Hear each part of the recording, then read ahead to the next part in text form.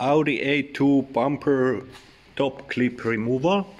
To remove this plastic clip which are sealed, which has screws under, you need to have a flat head screwdriver and you push it a little bit up, and then with the other small screwdriver or something you need to touch this clip and push it inside.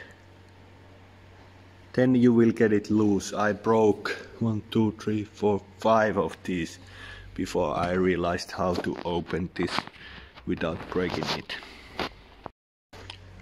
Okay, to get the bumper corner out, that's a really difficult task. For that you need to put WD-40 here on the corners, and actually the bumper is held in place with 1, 2, 3 screws, and these 3 screws you can see when you take out the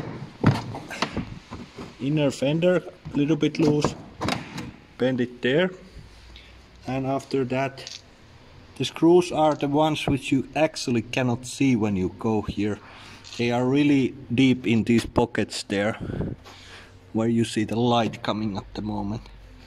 That's pretty much where the screws are. I took out way too many screws and broke this one bracket here because I didn't look carefully enough. It doesn't want to come off anymore. But when you have those screws off, after that you take this some kind of soft bracket and you bend it open from this hole here. It should come out pretty easily. If it's not coming easily, then you probably have still screws there. Okay, Steinhof tow hook installed in my Audi A2. It was a little tricky to find out how it works, but now I got it. So underside you need to take out this ground wire loose and this foil filling thing loose, then it can slide out a little bit down. And after that you have here screws which come, big bolts, underside which comes there. There's a cover which you need to take off. I don't know if you can see it somewhere there. There comes the bolt, but how to get the nut there, you have these brackets which have welded nuts and you slide them through the hole there, and that's how you get it there. Before you start putting the screw there, make sure you try it first with the bolt that the thread is okay, otherwise you will not be able to get it there. On the left side you have to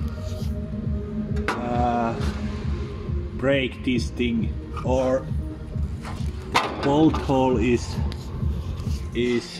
not where this bolt is here, but you need, I broke it and I found where it is. Basically if you push something through there you will find it also, and that's the second bolt. So first you put this on the threads, and after that you start wiggling the bolts on the underside. Cable goes in from the left corner, and there you hook 5 wires there, and right turning signal and park light you need to route from the right side corner. You can bend these flaps up so the bumper doesn't break in a crash and these won't come through. Next I will put the bumper back on.